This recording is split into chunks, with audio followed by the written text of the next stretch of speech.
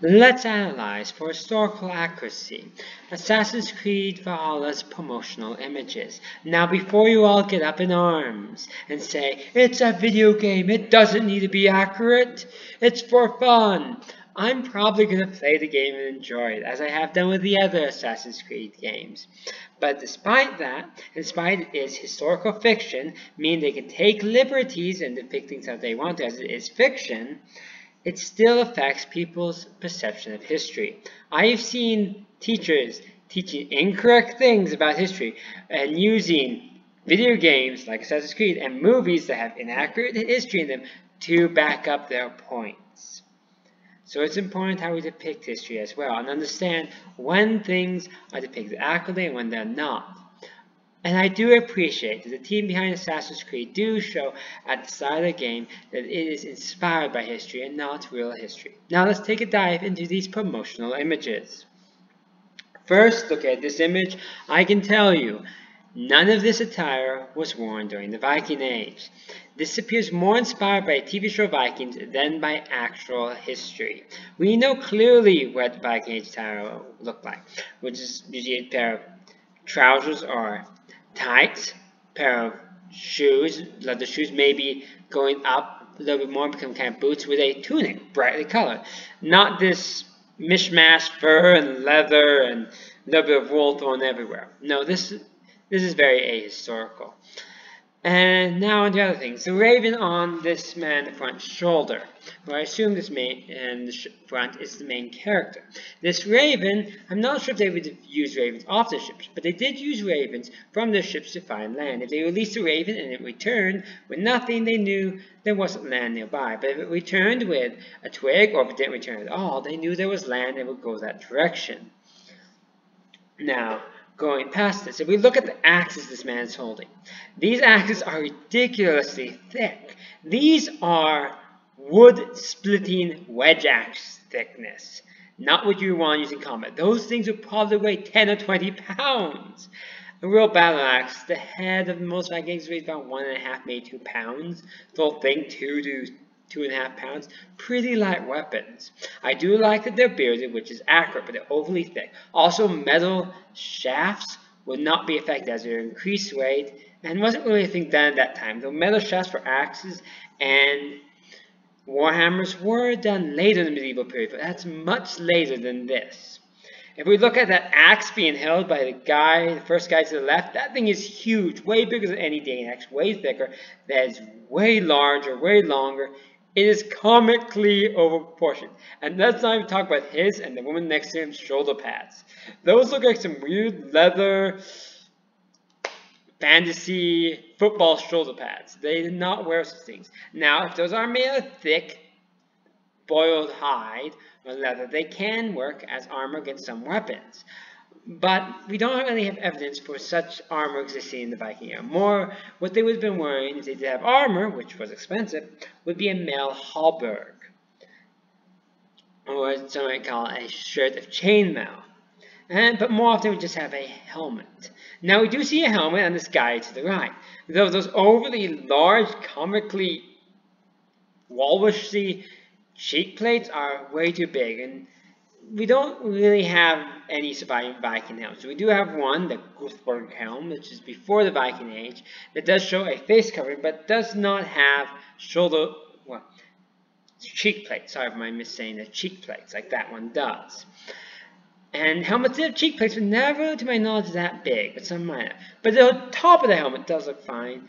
And I think the spear that some Billy Bowen looks fine. The bone background looks good, so it does look like it's colored and painted. I'm not sure if they did that. Don't know of any evidence of it, but they might have. And if we look back at that castle in the far back end, we know it's supposed to be taking place in Anglo-Saxon England. Anglo-Saxon England did not build stone castles. They might have a stone keep or two, not I'm sure about that one. But stone castles like that were not a thing. That castle looks more like 13th or 14th century castle. Actually, it looks like a specific castle that I can't remember the name of, but that castle did not exist during the Viking Age. Okay, down to the next image. Here we see what I guess is supposed to be a little battle and raid. And biggest thing that stands out to me is, once again, our Byzantine cataphract wannabe whose Anglo-Saxon has appeared. Those armors as covered as Byzantine cataphract, but looks like it. And he's wielding a Type 13A oak-shot sword, longsword, which would be a 14th century sword and not a Viking Age sword. This probably take place in the 9th or 10th century, so that sword's way outdated. Also, if it's anything like the one we saw in the trailer, the pommel of that sword is even more outdated, more like a 16th century pommel. But I do like the kitesers and rounders that are accurate for having rounders and kitesers at the same time. They did work at the same time. The round shields would often be covered with a hide or leather or cloth facing. We've often even found laws in Anglo-Saxon England requiring specific types of facing. An iron rim, not really much of a thing. A few did, but most would have had a hide or rawhide rim. Once again, the Vikings attire just looks awful, and I can't really say much about the Anglo-Saxon attire. It's kind of hard to see here, but it doesn't look any better. Though it does appear maybe, actually no. One of them, the archer, does appear to be wearing a male hauberk, which does look good. They would wear male hauberks. Actually, the Anglo-Saxons and Vikings should be attired pretty similar. And comments about the hairdos. The hairdos, don't really know of evidence for such hairdos, especially in the Vikings. Now, there's symbols on this that Anglo-Saxon shield, or supposed to be Anglo-Saxon shield, in the front, and that banner held by the same guy, which I don't know why the guy holding the banner on the spear is standing in front of the battle. That makes no sense. But their symbols look more Byzantine, which I'm not sure why Byzantine symbols are in Anglo-Saxon England. But I have heard apparently in earlier games of Assassin's Creed Universe ones I have not played, I've only played the more recent ones, that they did tie the villains, the Templar, in the Assassin's Creed Universe to the Byzantine. So maybe that's the reason there. Maybe it's part of their historical fiction. But one big thing, I see a rectangular shield. I know of no evidence for rectangular shields during the Viking Age, especially not used among Vikings. Rectangular shields are a big thing to use if you're fighting formation in large groups. Now, Vikings did find formation, but in raiding, it would not really be saying you want out raiding. Okay, down to this next image. We see a boat again. This longship looks mostly good. It's clanker built as it should be. Nice carvings into the bow and stern, which look good, and they did do that. And the sail is nicely colored as they did. I'm not sure if they do one solid color ever, but it looks good. And I like they have the rudder as the side rudder post, which is good. That looks good. I'm not sure if they painted them, but it will work. Once again, we have a stone keep. That stone keep, by the ruin style, it looks like it's probably something of the 13th or 14th century, not saying you see in the Viking Age, definitely not Anglo-Saxon England, as they did not build stone keeps. Stone keeps were brought by the Normans. Okay, to the next image. Here we have another image with a wannabe Viking in his not Viking attire, with his still half-dead, overly thick axes. We get to see another one of those helmets with the big cheek plates out. That helmet down there. If you remove the cheek plates and just add a little ring attaching, arc attaching the nose piece to the side helmet, that would look like the Guthberg helmet. But with those cheek plates, that's very inaccurate. And now looking at the bow of the longship we see here, the aesthetic of it does not prove something of the Viking Age aesthetic. And what I'm referring to is that kind of scaled lumps of the back of the and 3D shape of the dragon. What I've seen of the ships, the aesthetic of the dragon head on the front, they did have a dragon head on the front, would be more of a 2D image with carvings into the side of the knots. That's more of the aesthetic they would have in front. Now, maybe one of these does exist, but I do not know of it. And if we look again, we see once again a 13th or 14th century stone castle. It does not fit anywhere at this time period, definitely not Anglo-Saxon England.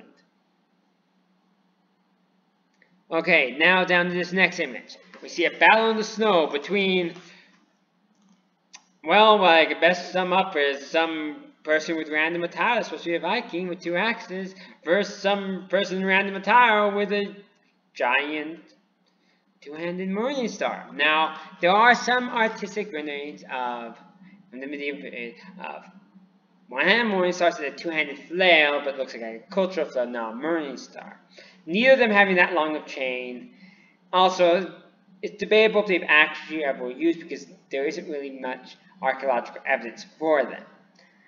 And two-handed morning star with that big of chain would be more hazardous to you than to the enemy. You look there, the arc of that thing is aiming towards his head. Also, that style of helm with the fully enclosed face, that would be more of a 11th century style helm. And neither of their attire is very accurate. But snow, yes, they did have snow. That's accurate. And bright colors, I like the bright colors. Now, sorry, I skipped over the image I was intending to go to. Now, if we look over at this image, I guess these are supposed to be three main characters. None of their attire is good.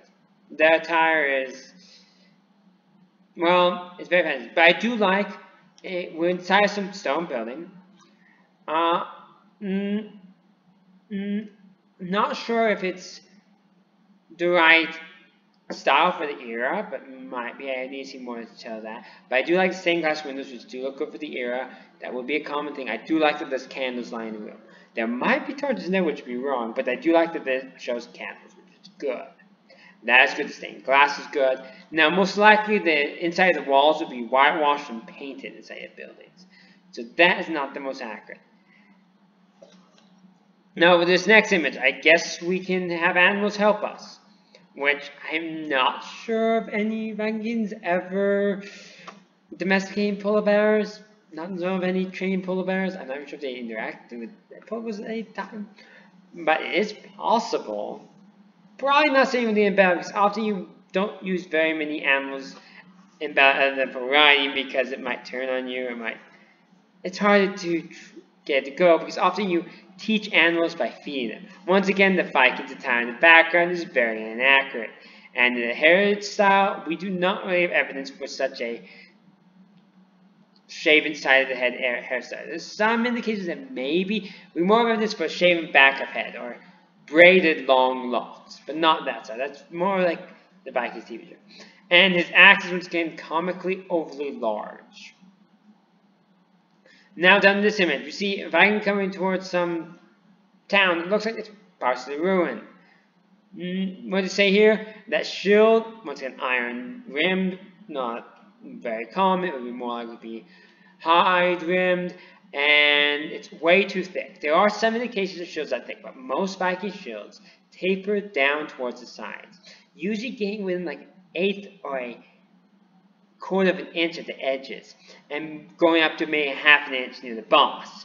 And yes, even at that thin, they were pretty durable. You can actually catch up and in the edges of the shield, which could be advantageous. And that thin made them substantially lighter and easier to move. That shield there, it looks at least a half inch thick. That thing would probably weigh 20 pounds. Actual historical Viking shields often weigh like 5 to 6. It's substantially easier to use.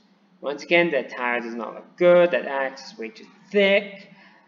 But the buildings in the distance, I think they look relatively good for the era. Though I need to see closer to tell. Now to our last image, and once again, what I want to say is, what's with the staff church coming back? That is a 11th through 14th century, sorry if I messed with the dates, church. It is clearly Christian in its shape and design.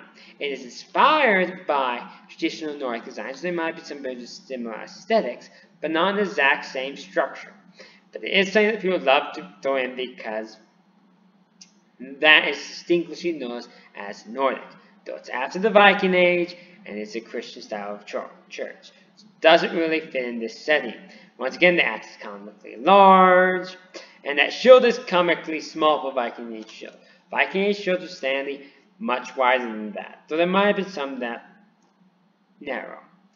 And if we look, I do like he's holding a torch to his side, though if traveling for a long time outside at night, I expect more likely to use some type of lantern or lamp, burning oil, than using a torch, because torches are short-lived burn. But if you do need a lot of light quickly, a torch was used. That brazen basin of fire, not sure why that's still burning. That's not really an accurate thing to have for the era.